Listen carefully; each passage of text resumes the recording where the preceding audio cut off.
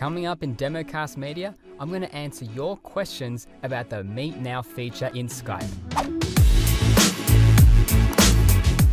G'day, I'm Paul from DemoCast Media, and the main theme of this channel is to show people how to use visual communication tools to get things done. And given the situation we find ourselves in with the pandemic, people are being forced to use video conferencing tools when previously they may not have had any interest. I previously did a video on Meet Now and I received a heap of questions, really good questions on how to use it. The purpose of this video is to answer those questions and give you a bit of a FAQ resource, if you will, to better understand how this works. But before I do that, let's just have a quick rundown of what Meet Now is. So within Meet Now, well, what it is, you can have instant meetings with anyone, whether they have a Skype account or not. This is a real game changer for Skype. So what you do is, when you're in Skype, you'll notice that there's this button called Meet Now.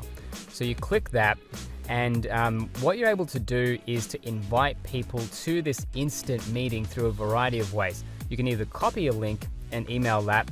You can click here, and you have 4 different ways of sharing that, including Outlook and Gmail. Alternatively, you can just start the call, and you can add people through here and start searching them by name. Again, whether they're a contact or not, you can have an instant meeting with everyone. Really super handy. To kick things off, Ali asks, I recently lost my job due to the school closures and I want to use Meet Now for online tutoring. I'm wondering, can I share my screen to show, for example, a PowerPoint or a web page that I have open with the other participant? So I'm really sorry to hear about your job loss there, and I hope you've been able to get back on your feet. Now, you can share your screen with another participant very easily. So if I'll show you in the previous video that I did about Meet Now. So I'm scrubbing along. So when you've actually got your guest on the session, you're going to have some controls at the bottom of the screen there, and you'll see that the 2 overlapping squares at the bottom, that's where you trigger sharing your screen. So you'll easily be able to share a PowerPoint, a document, a web page if you want to do a demonstration that way with your guests. So really great question there, Ali. Next question comes from Daniela Munoz. Does it have break rooms like Zoom? And also, when you schedule a meeting through Gmail, can it go into your Google Calendar? So for those who are not familiar with a break room in Zoom, it's the digital equivalent of splitting up your group, splitting up your participants into separate groups. And you might have separate hosts for each one of those, so that the host, can jump into those different groups and or broadcast a message to those different segments and then bring them back together again. Daniela, Meet Now for Skype is not that kind of offering. So at this stage, it doesn't appear that Meet Now will meet your needs. If that is important to you, that you will have to use a paid version of Zoom or something similar. You can obviously invite people through Gmail, but you would need to copy and paste a link manually and put it into your Google meeting.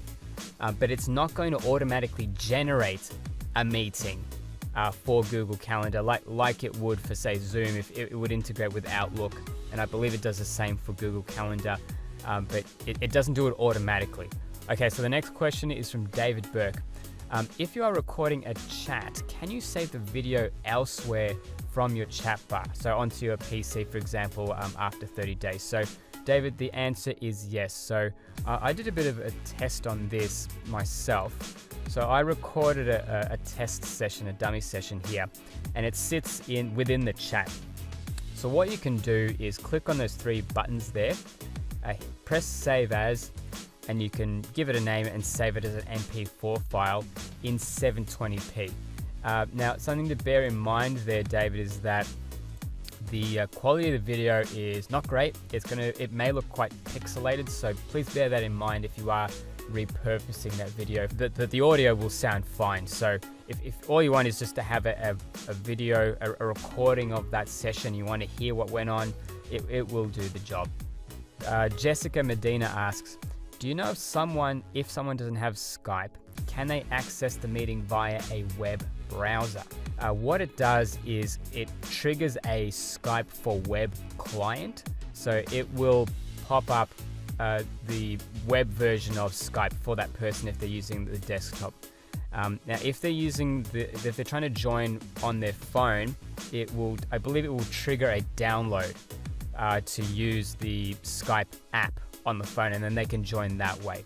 But essentially, if you're just working from the desktop, it triggers a web client. So hopefully that answers your question, Jessica. Another question from Let's Go Outdoors. I'm on a Mac but don't use Gmail, and some of the folks I would like to connect with don't use Gmail. Can I still use this feature? So Let's Go Outdoors, I'm assuming you're meaning sharing your meeting with other people. So if I go back to the Meet Now feature, if I'm starting a new meeting, I can invite people using a link, or I can invite using Outlook as well. You can share it to your contacts, or simply copy a link like that, and you can paste that into your preferred email provider, your email service. So I trust that answers your question there. Question from Memdul.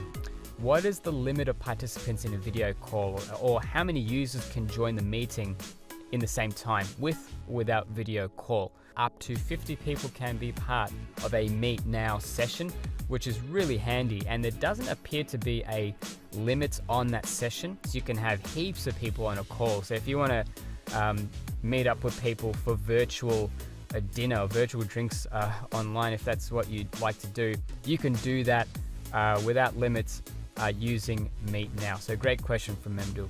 Okay, the next question is from Sarah.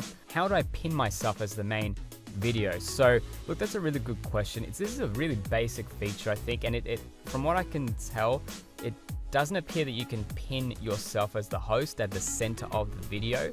You will need to use something like Zoom. There you've got a few different options, much more than what Meet Now offers in that regard. Question here from Zulfan. He's new to the facility. He's wondering whether could the link that the host shared be used by someone else previously.